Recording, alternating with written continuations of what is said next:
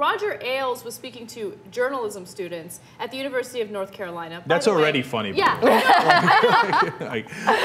Yeah. Here's my form of journalism, not to do journalism. So the students started having a discussion about CNN and Soledad O'Brien. And when they asked about Soledad O'Brien, Roger Ailes basically looked at the students and said, that girl that's named after a prison, right? So he was referring to Soledad Correctional Facility in Monterey County, California, but that's not what she was named after. She's not named after a prison. So CNN actually released a statement saying, Roger is wrong, duh.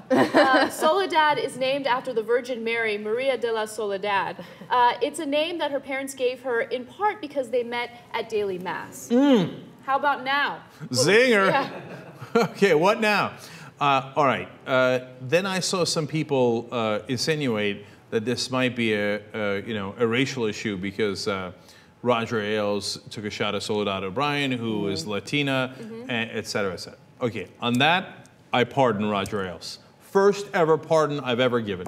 I don't think it's a racial issue. It's an ignorance issue. Yeah, but and I don't even mind the joke, honestly. Like, if there was a prison named Uygur and he said, oh, what are you named after a prison? But Soledad is a really, common name. And he had to, it's not like this was off the record. He was talking to a group of journalism students. Yeah. Did he think this wasn't going to get printed anywhere? How classy is it to take a little jab at someone working for a competing network? Sure. I mean, come on. Yeah. No, he's a clown. Yeah, I might do it too.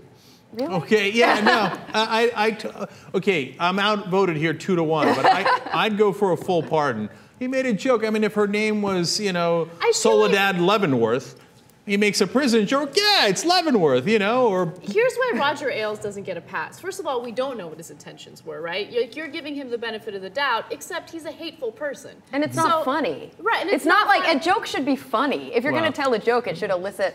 the appropriate response. And also, you're like a lighthearted, fluffy guy. So, like, if you, that's what I am. made that kind of joke, it would be fluffy. like, people would give you a pass because they'd be like, it's Uygur. He's making a ridiculous joke, right? But Roger Ailes, it's different. I don't know. You're not getting fluffy from Roger Ailes? I don't get fluffy from Roger Ailes. Okay. You know what? Let's go to our Latino correspondent.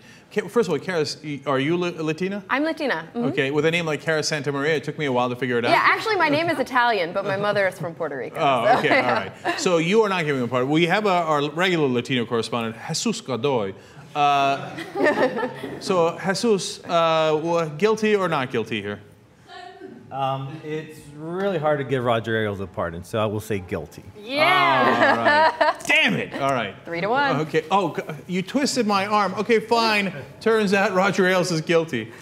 Okay, but it's a minor offense. To me, him talking about Hitler and Stalin. Oh yes, he's done much worse. worse. That's true. I don't think that really anything needs to happen except we kind of talk about him. Right, and if anything needed to happen, I can assure you that it wouldn't. Right, exactly. Like, the real issues that News Corp has, of course, is we just did a story the other day about how they might have hacked into the phones of 3 people while they were in the U.S. David Beckham is a possibility. We don't know the names yet.